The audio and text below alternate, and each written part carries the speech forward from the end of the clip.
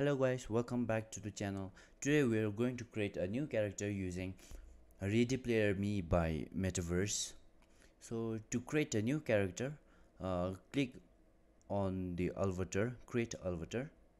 By the way, I'll give this link in the description down below. So in this area we can choose whether you want to go to half body or full body. Right now I'm going to create a new full body.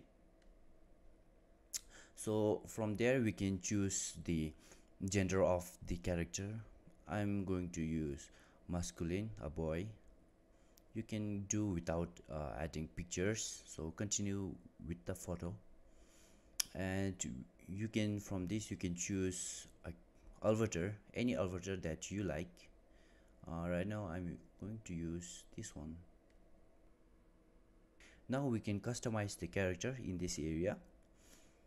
So first of all we can create a new character. Like I'm going to give a light shade, and let's give him a brand new cloth. And likewise let's give him a new hairstyle. Yep, that's better. And now you can choose hair color from it. So let me give a little darker, and you can give a beard. I'll give this one. Oh, yep, this look good. So you can do any other things. Now after customizing your character in this area, you can, after that you can go to enter hub, so that it will prepare your avatar. Yeah, now we have created a avatar. So now we can download this avatar to use in other platform like Blender, Unity, Unreal Engine. So to do that you need to click on three dot and then click on download avatar GLP format.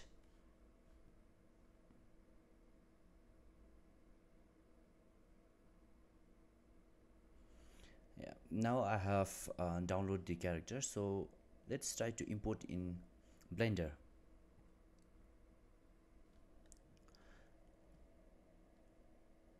Now I'm going to import a Blender by using, because it's use GLB format, so we can click on the GLTF 2.0, and now we're going to select the character that we have downloaded.